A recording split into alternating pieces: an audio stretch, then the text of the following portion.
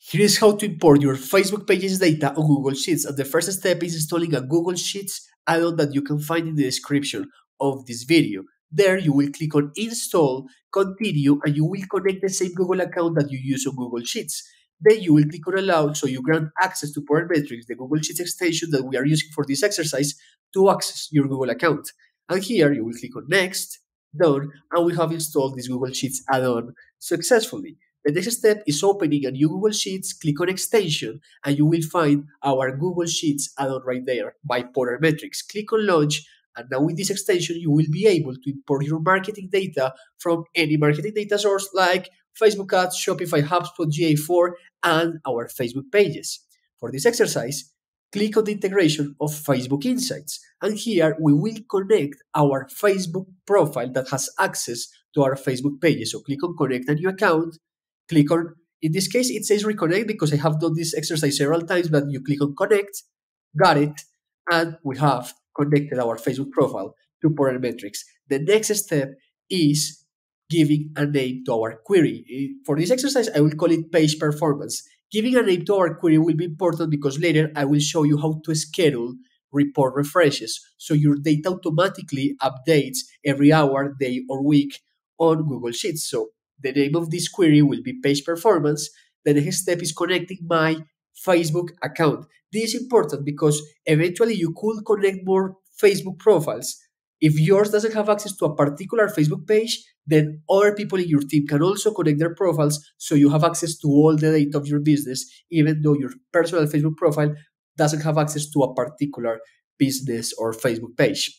Then the next step is choosing your Facebook pages. And this is also interesting because in the same report, I could combine and select multiple Facebook pages for a single report. This is especially useful for agencies to monitor multiple Facebook pages and also for companies with multiple brands. They could select multiple pages for multiple brands and they can have all the data blended together in a single social media report. So I will choose for this exercise 2 Facebook pages and then I will set a date range. I will do it with last month, but I could import last year, this year, the last 7 days, or any date range. And finally, I will choose my metrics and dimensions. And remember, metrics are numbers, are values. For Facebook pages, some examples are likes, followers, engagements, impressions, reach, reactions, numbers, and values. And dimensions are the way I break down those numbers. So I can break down my engagements or my impressions by post, by date, by post type, by Facebook page, and so on. For this query, I will be bringing my post data from post shares and post reactions, and I want to break down this data by the post date, the post creation date, and the post message, the post actual copy. With this query, I will click on Update or Create Report, and here we have imported our Facebook pages data successfully. But now I will show you how to analyze these Facebook pages data on Google Sheets and how to schedule these marketing reports automatically. I will show you how to set automatic data refreshes so your marketing data is always up to date by refreshing every hour, day, or week. You will go to the queries that you have created with the Portal Metrics extension and you will click on the settings of this query. Then click on Schedule and make sure that this automation is turned on. The next step is setting a frequency. Remember, you can refresh your data every hour, day, week, or even month. And finally, choose how you want to import the new data. You can override it, which means that we will replace the old data with the new data, or you can append it, which means that we can import the new data in new rows, but we will keep the historical old data. Finally, you will click on Save, and you will have automated your marketing reports on Google Sheets. Now I will show you how to analyze your marketing data on Google Sheets by using pivot tables, conditional formatting, and charts. But remember, we will have more in-depth tutorials for all these topics so you can learn to win with your marketing data. Remember to subscribe, of course, to this channel. And also, for this exercise, I will be using Google Analytics for data, but this works with social media, paid ads, CRM data, whatever data. The first thing that I will do with the raw data that I have imported with the Google Sheets extension by Power Metrics is that I will select all the cells. Then click on Insert, and then click on Pivot Table. Select New Sheet, and click on Create. And we have created a pivot table. If you're not familiar with pivot tables, first, you will love them. And second, They are a way that let you sort, organize, and aggregate your raw data so you can analyze it quickly. And I will show you how it works. So first, for my rows, I will choose a dimension. In this case, I will do it with page title. Now I am breaking down my data by page of my website, but this data is not yet useful. I will select a metric or a value. So I will choose total users, my traffic, and I will select it in the values section. Now I am breaking down my traffic by page.